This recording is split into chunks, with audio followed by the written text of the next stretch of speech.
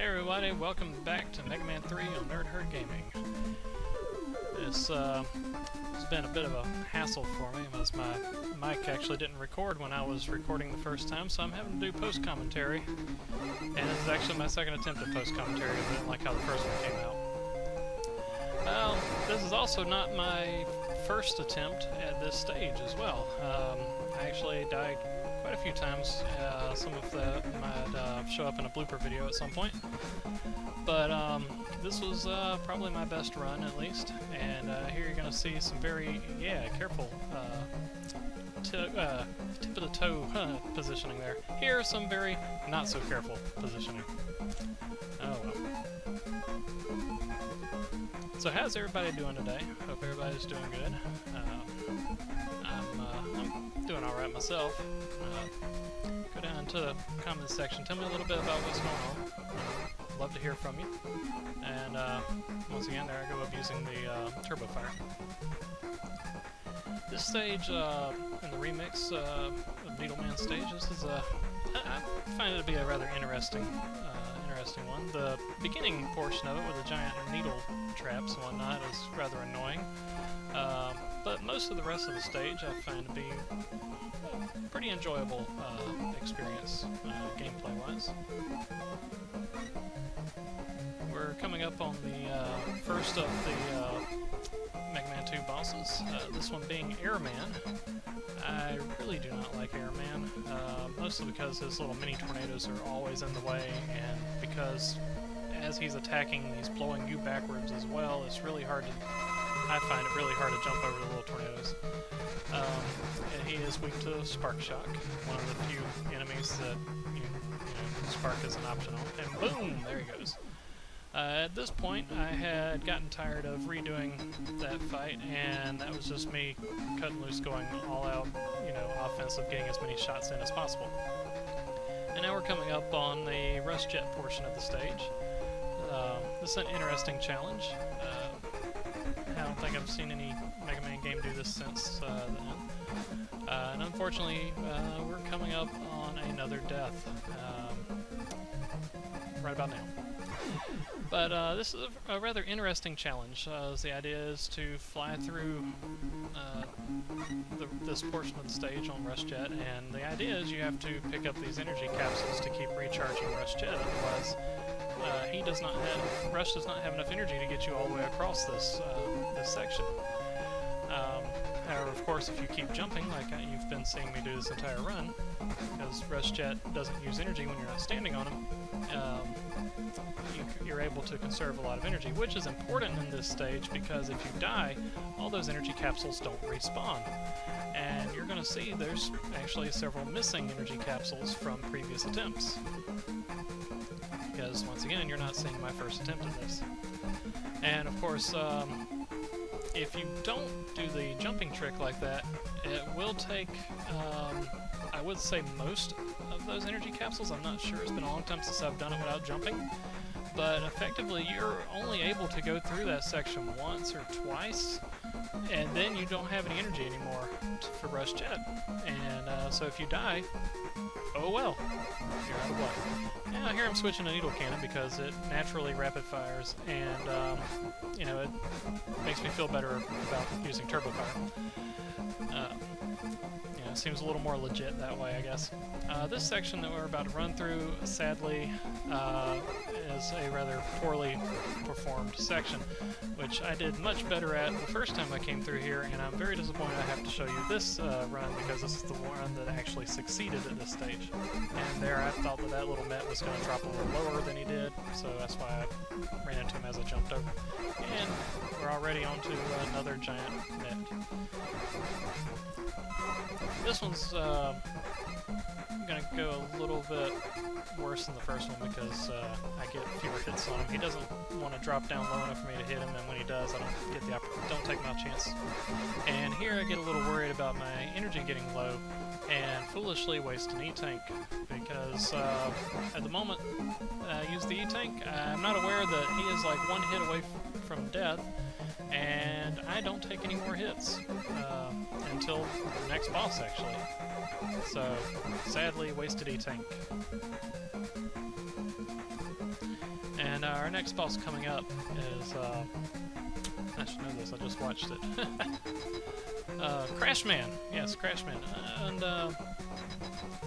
Crashman has a nice, lovely, predictable pattern. He jumps every time you shoot, just like he does in Megaman 2, and tries to drop a bomb on you. And if you do it right, you can get him into a nice little figure-8 pattern. And if you do it wrong, you end up doing what I do. His weakness is actually Hard Knuckle, which is kind of awkward because Hard Knuckle has a much slower projectile velocity than your arm cannon. So if you fire too soon, he'll have already landed before you, and boom. At that moment, I tried to turn around and get one last shot on him, not realizing that that bomb was about to explode and kill me. Anyway, as I was saying, with Hard Knuckle, if you fire too early, then Crashman has, and there's too much distance between you, Crashman's already landed again before the Hard Knuckle gets to him. And if you fire too soon, too late? Whatever. Anyway, it's a little trickier to judge the distance when using Hard Knuckle. It's really better if you're right up on him, like I am there. And once I saw that, I tried a few more times to get right up on him before firing, and failed miserably because I wasn't close enough, so he was already jumping. And now I've run out of Hard Knuckle, and now I've got to switch weapons quickly to try to get back to the arm cannon because I don't want to use the pause menu, and I'm taking too much damage. And I just decided, the heck with it, just unload on him. It wasn't pretty, but it got the job done.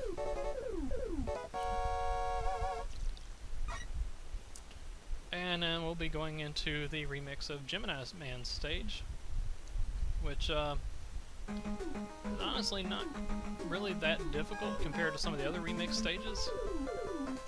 There's a few more pits you can fall in at the very beginning, so, you know, but I mean, aside from that, not really that much more difficult. You've still got these little guys that like to drop the fire pillars on you, except for some reason now they produce blue flame instead of orange flame. Don't know why, it doesn't do any more damage or anything. But they've replaced the egg-launching penguins with these little bug things that die in one hit. Why? I have no idea.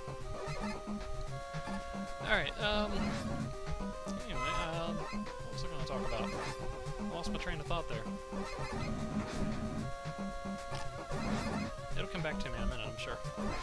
So, I've been considering my next Let's Play, and I do want to do a couple more of the classic Megaman games. Unfortunately, the Anniversary Collection saves your game by saving your password for you, which is alright. Basically, you start up the game and it's already input your password. That's nice and all, but Mega Man 4, 5, and 6's password system doesn't save your E-tanks for you. So, effectively, if you ever turn off the game when you're playing 4, 5, or 6, you've lost all the E-tanks that you've collected. And, unfortunately, I kind of need E-tanks to get through those games. I kind of needed E-tanks to get through this game. I'm not perfect at Mega Man. I find it odd that Capcom would remove E-tanks from the password system. Mostly because, like, you know, the classic Mega Man games are not incredibly long. If you know what you're doing, you can easily finish one in under an hour. If you can do it without dying, you can do it even faster, I'm sure. People who are most likely to need E-tanks are also the same people who most likely are not going to finish the game in one sitting. So, why would they remove E-tanks from the password system? It's beyond me. Well, now we're coming up on Flashman, and for Flashman you want to use the needle cannon. And this just becomes an issue of just unload on them and you kill them quickly. So, Mega Man, stop hanging out there, just go on in. Get in there. Thank you. Alright. Flashman. You'll notice that Flashman's room here is designed the same as it was in Mega Man 2, mostly just because he follows the same attack pattern and whatnot. Now, this next section, this is a design flaw, honestly, because Mega Man can't jump high enough to get out of here, so you have to use a rush utility just to get up there. And if somehow you have run out of rush, for whatever reason, don't know why, but if if you had, you're stuck. That's kind of what we call bad design. Don't do that. Anybody out there who's thinking about getting into game design, don't do something like that in your levels. This is a lovely little Rush Marine section, but it's rather short. And how short? Well, it's over. Moving on. This is why I stop and shoot things before you leave. Sometimes it gives you energy. Saves you on E-tanks. These little bugs continuously spawn out of the holes in the blocks up there, so it's a good place to grind if you need more energy. They're not much of a threat, they die to one hit. Easy peasy. And we're going to be finishing Gemini's remix stage with Bubble Man. As I mentioned in the previous episode, Bubble Man is not weak to the needle cannon. You don't pop the bubble with a needle, you pop the bubble with a shadow blade, for whatever reason. Bubble Man's one of those where you don't really have to worry so much. You just equip the shadow blade, just unload on him, you do more damage to him than he does to you at that point. However, just make sure you don't jump as you're coming through that door. You are underwater at this point, don't forget, and those are spikes at the top of the ceiling. The instant death variety. Because that's the only variety in a Capcom game, apparently. Well, in a Megaman game, anyway. And boom, see? Like I said, you do more damage to him than he can do to you if you use Shadow Blade and just unload on him. And now we're going to have a random Breakman fight for whatever reason. I have no clue why. So while I'm fighting Breakman, this is not going to be very good or anything, so let me distract you by telling you a little bit of the story. So Dr. Wily is actually working with Dr. Light to build Gamma, a peacekeeping robot. And the story of this game is that Megaman has been going off to gather energy for Gamma.